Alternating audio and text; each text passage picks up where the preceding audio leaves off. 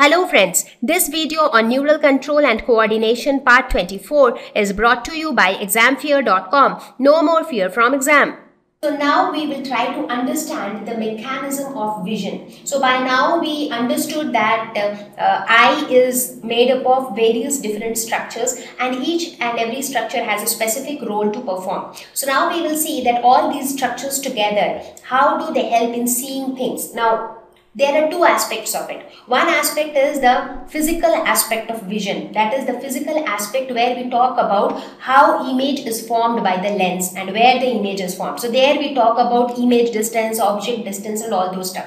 Now here, since we are studying biology, we are not going to talk about all those things. For those things, you can refer the physics videos on image formation by eye of class 9th.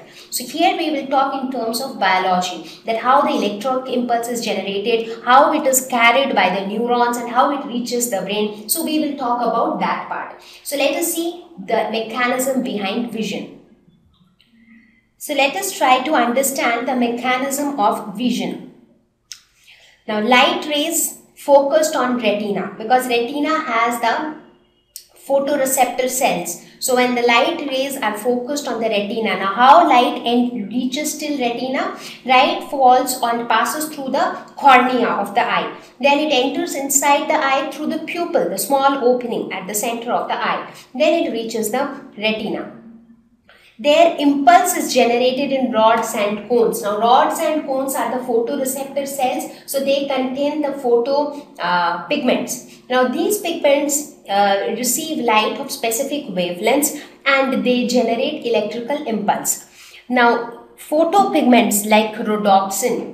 So rhodopsin is just an example of a photopigment which is present in the rods. So this rhodopsin contains a protein called opsin with a cofactor aldehyde called retinal. So this is how the structure of rhodopsin looks like. So here if you see, this is the structure of rhodopsin, where this black colored structure which you see here at the center, this black colored structure is the retinal aldehyde which acts as a cofactor.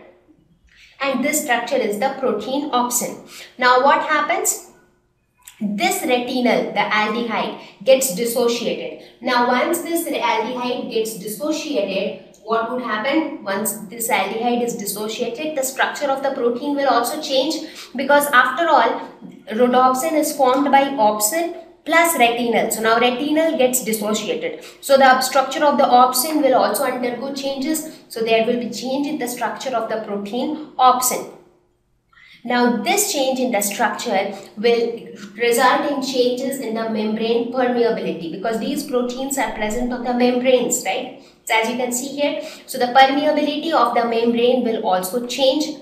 As a result, a potential difference will be generated in the photoreceptor cells. Now whenever there is a potential difference which gets generated, that potential difference itself can actually generate action potential, which can then travel throughout the cells. So the action potential will travel through the bipolar cells to the ganglion cells. So the action potential will be generated in these cells. Then it travels to the bipolar cells. From bipolar cells, it travels to the ganglion cells. And then this impulse is transmitted to the brain by the optic nerve. So from there it travels through the optic nerve and finally it reaches the brain. Now in brain it reaches that particular section of the brain which is the optic lobe, or which is specialized for the perception of vision. So this is the mechanism of vision. This is how we are able to see different objects and interpret them. So now let us quickly look at the image formation process by eye. Now as I said, the image is formed on the retina. So let us suppose if you are looking at this boy. So the image which is formed in the retina is a real and inverted image. So something like this. Now this, when transferred to the brain through the optic nerve, it's interpreted by the brain and again it is corrected. So that is, then the brain sends a signal to us saying that what we are seeing and how we are seeing it. So the focal length of the eye lens is varied by the ciliary muscles, as I already mentioned, and this is how image formation takes place. Now for a distant object, if the object is at infinity, and for an object which is at a finite distance. So this is how the image will be formed. Now I will not get into the details of these ray diagrams because these have already been taught to in your physics. So if you want to know more about them, you can refer the physics videos of class 9th. Thank you. Please visit www.examfear.com to watch more videos, attempt free online test, get free study material, find tutors and mentors. Thank you once again.